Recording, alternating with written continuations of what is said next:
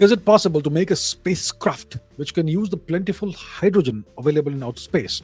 So, in outer space, in the vacuum, in the supposed vacuum of outer space, you have trace amounts of hydrogen, you have antiprotons, protons, electrons, all of that roaming around, but in a very dilute form.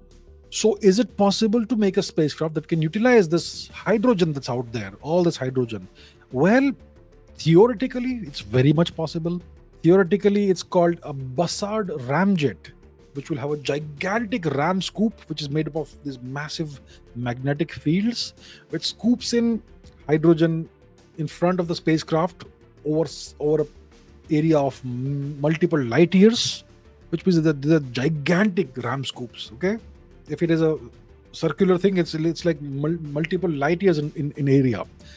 And then that sucks in all this hydrogen that serves as the fuel for the ramjet that drives the spacecraft forward. So that's a concept called a Bussard ramjet, Bussard, Bussard ramjet. So yeah, theoretically very much possible, but technologically, is it feasible for us to do that? I think we'll have to become a type 1 civilization or something before that.